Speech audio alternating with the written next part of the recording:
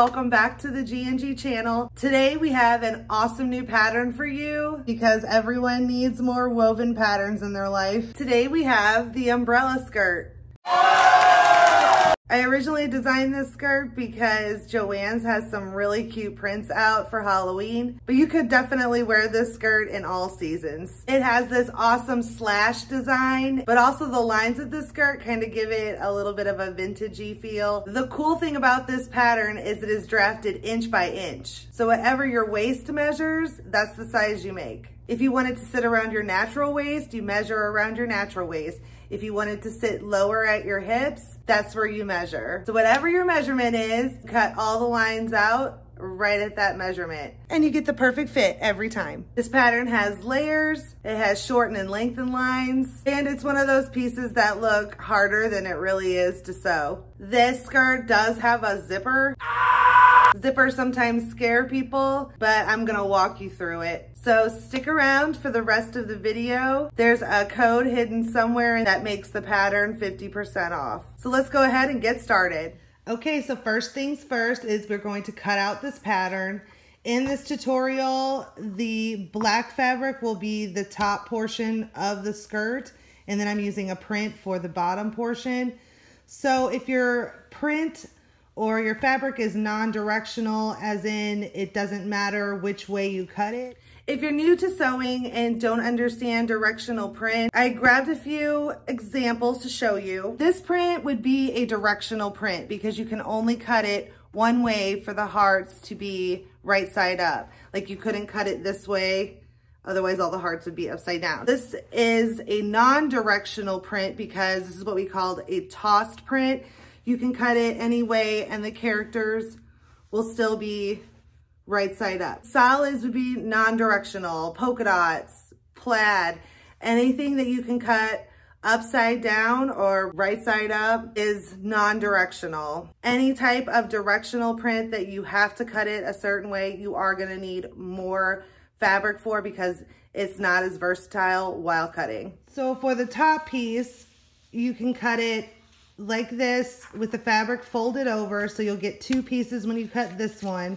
And then if it's not directional, you can turn it this way and cut along the same line that you did on the first cut.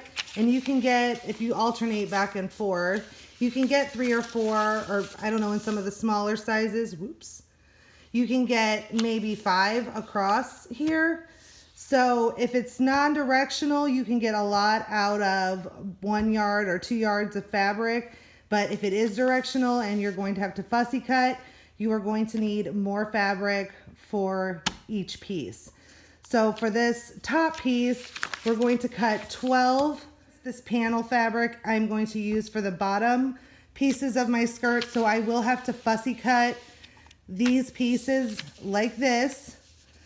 So you will need a lot more fabric if you're doing it this way, but it does give a really cool effect to the slices in the skirt. So this is the bottom piece of the skirt, and you will also cut 12 of these as well. So to cut the waistband, we're just going to place the piece on the fold of the fabric like this, and you're going to do 2 of those with the fabric.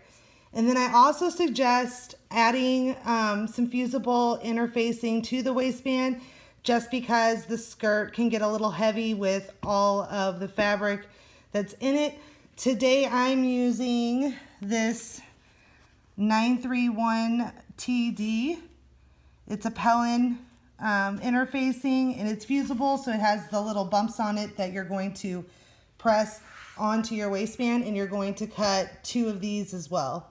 I just want to clarify that the fusible interfacing is optional, but it does give it a cleaner look. It just makes the waistband sturdier for all of that skirt. So here are your pieces all cut out. You'll have 12 skirt tops, 12 skirt bottoms, and 2 waistband pieces. And this is optional, but they'll have 2 interfacing pieces as well. Okay, for the first step of construction, we're going to take 1 top piece and 1 bottom piece, and we're going to lay them out like this so you can tell which slash goes which way. Then you're going to flip over the bottom piece so that it lines up right sides together with the top piece. And you're going to start 1 inch from the top. You can see how there's like a flat edge on the top of the top piece. And you're gonna line it up all the way to the bottom.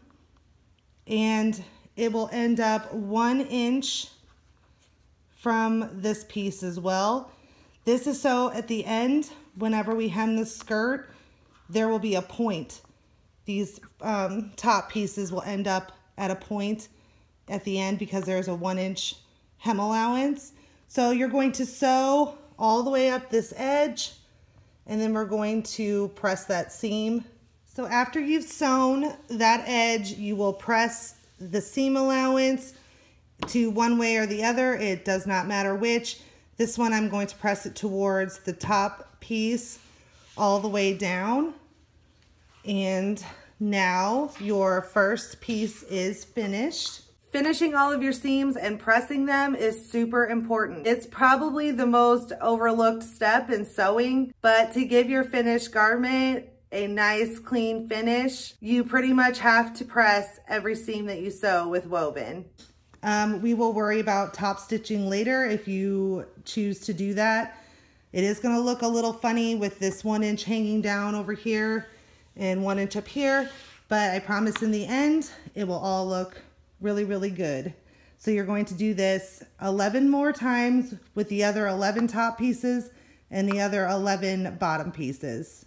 Now that you have all of your pairs sewed together, you'll have 12 of these top and bottom pairs. We're going to start sewing the pairs together in one long strip. So you'll take one here and you're going to fold this one over so that right sides are together. Again, you're going to start 1 inch from this top of the top piece and all the way along here, and it will stop 1 inch from here. And you will sew these sections together, these 1 inch sections up here and 1 inch sections up here, just so that there's a straight line when we go to gather at the top. And like I said before, so that there's enough at the hem when we hem it that you will still see this point on the top piece. And you'll just keep doing that until all 12 strips are sewn together. Okay, so now that all of your panels are sewn together, you will get this really long skirt.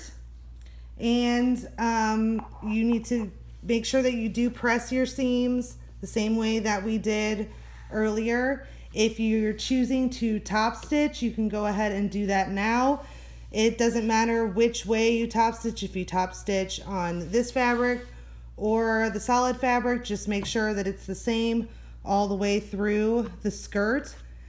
Now we are going to gather the top portion of the skirt all the way along there. You will notice that there is a slight curve to the skirt, and that is on purpose. That is why the bottom edges of the bottom piece are curved, so that it will be more like a half circle skirt whenever we're wearing it. Like, it'll be a gathered skirt, but it'll be more round than it is straight. Okay, so now your skirt is gathered at the top. If you are new to sewing and you need to learn how to gather, what I typically do is just run a long basting stitch, which is usually set at a 4, just a straight stitch, and then you pull the bobbin thread until your fabric starts to gather. If you would like to see a quick way how to gather, I have one in my Batty tutorial video that I will link in the description, and you can check that out. You will need to gather this twice as long as your unfolded waistband piece. So if you grab a waistband piece and lay it out, you will need to gather it twice this length because there are 2 waistband pieces. And then we're going to set the skirt aside for now and work on the waistband really quick. Now we're going to press our fusible interfacing to our waistband. So lay one waistband piece down and then put one of the interfacing pieces on top. Make sure that the bubble side is facing your fabric. Super important tip I forgot to mention. Make sure you are fusing your interfacing to the wrong side of the fabric. And then you're just going to press it down for about, I don't know, 10 or 15 seconds in each section. Just keep moving it down. You just want to make sure that the bubbles are melting to the waistband and fusing it together. And you're going to do this on both waistband pieces until everything is nice and secure on the waistband. Okay, so now that we have our interfacing on our waistband, we are going to cut one of the waistband pieces in half. And these will be the back pieces, the short ones. And this long one will act as the front piece. So we're going to take the back pieces and lay them right sides together with the front piece, like so. And then we're going to sew down both short sides, and then we're going to press those seams open. Okay, so now that we have our waistband sewn together, we are going to fold up the waistband in half, and then we're going to baste all along this long edge just so that it stays in place when we go to add the skirt. Okay, now that our waistband is basted together, and we have to make sure that our skirt is gathered to the length of the waistband, and we're just going to place the waistband along the top of the skirt, right sides together, and we're gonna go ahead and sew along the top, attaching the gathered skirt to the waistband. Now, whenever I sew gathering to another piece of the pattern, I always use my sewing machine first just to make sure to get those gathers nice and even, and then I'll finish it off with a serger, just because sometimes the sergers can eat through these little gathering threads and then they all start coming apart. So to remedy that, I just use my sewing machine first and then I serge it finished. Okay, so now your waistband is attached, and we need to have a celebration because once all of your pattern pieces are together, that's always a good sign that we're on the right track and we're almost finished.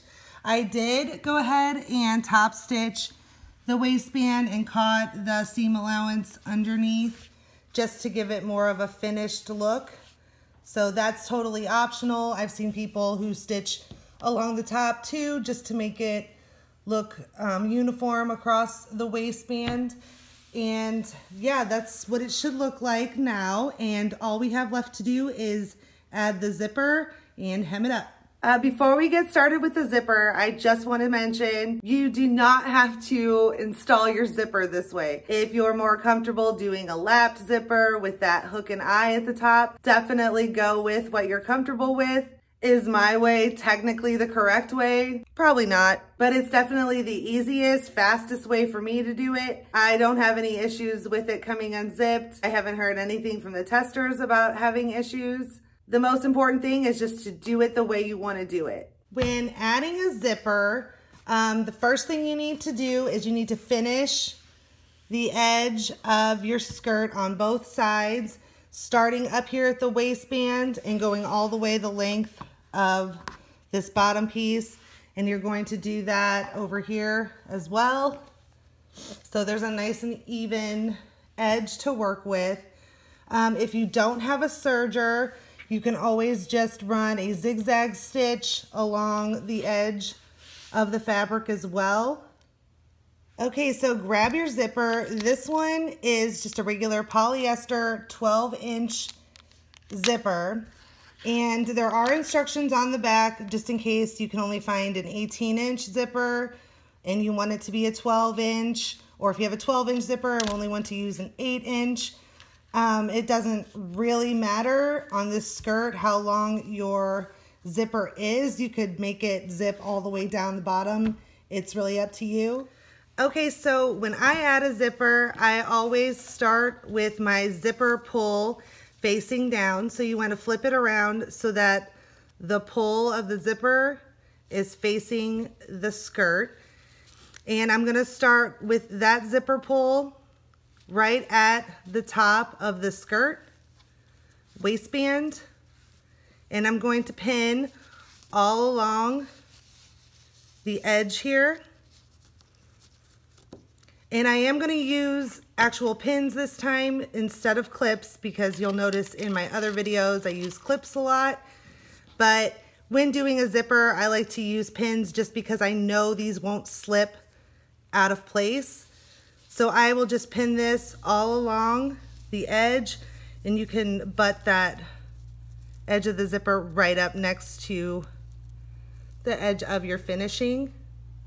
So now that I have my zipper pinned into place, I pinned it all the way down to the zipper stop down here. And we're just going to sew. I usually start like an inch below the zipper pull, because I'll finish that later when we finish this part off. But I'll start an inch down here, and I will sew as close as I can to the zipper teeth without sewing into the teeth themselves. And I use a zipper foot. Those are pretty common to be included with a sewing machine. If you do not have a zipper foot, then you can order those online, and they're usually pretty universal for all sewing machines. So I'm going to go do that now, and I'm going to use white thread so you can see right where I sewed. Okay, so now you can see that my zipper is sewn into place. It's stitched really close to the teeth, so when you turn it around, this is what your zipper will look like on the one side of your skirt. And then we're going to do the exact same thing with the other side of the skirt. You're just going to place the zipper along this edge, kind of like right sides together, so the zipper pull is still on the back side here. And you're going to pin that along this edge and do the exact same thing. Okay, before we tackle the top part of our zipper, first we're going to finish off the bottom of the skirt to where it's not sewn down here. We're going to put that right sides together to the bottom of the skirt, and we're going to sew that together and finish that off all the way to the hem. Okay, so now we're going to turn our skirt right sides out, and you'll see that the top portion of the zipper is definitely not finished. So what we're going to do is work on one side at a time. I'm just going to unzip this a little bit so we can have more room to maneuver this tab at the top. So since this side is already folded over because of the stitching that we just did, we are going to take this little tab and we are going to fold it over and stick it right in that fold. That way that's folded down and everything is enclosed. And then we're going to pin that tab into place.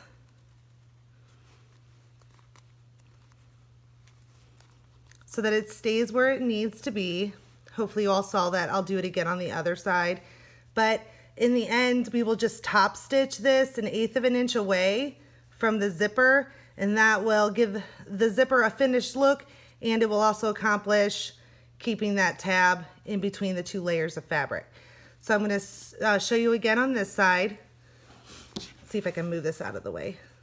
Okay, so this section, when you turn it right side out, it has a fold in it already from the stitching that we did.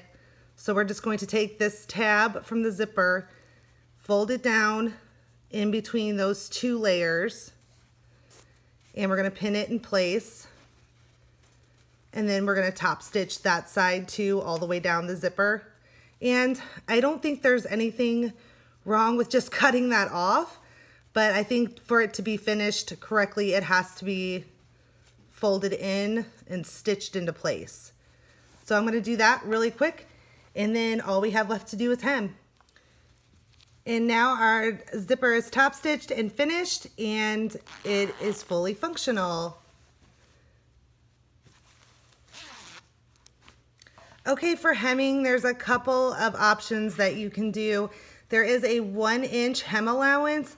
So if you wanted to just do a rolled hem on your serger, make sure you're taking a full 1 inch off, because you want this point from the top piece, if you can see that, this point is going to be the end of the skirt, so that all of these panels are even and the point is still intact.